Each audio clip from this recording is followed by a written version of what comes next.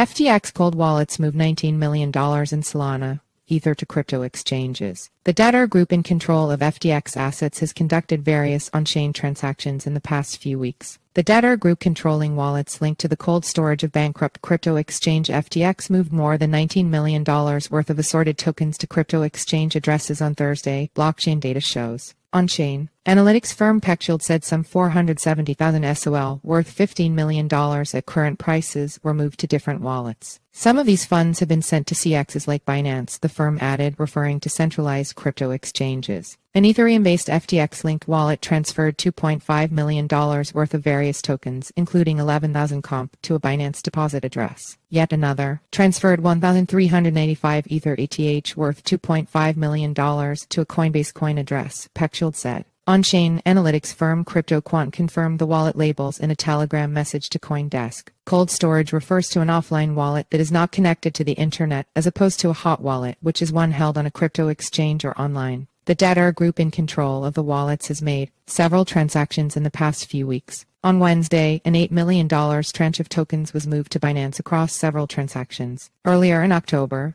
the group staked over $122 million of SOL and $30 million of ETH, a position on which it stands to earn at least $9 million worth of rewards yearly. FTX collapsed after CoinDesk published revelations concerning the state of its balance sheet last year.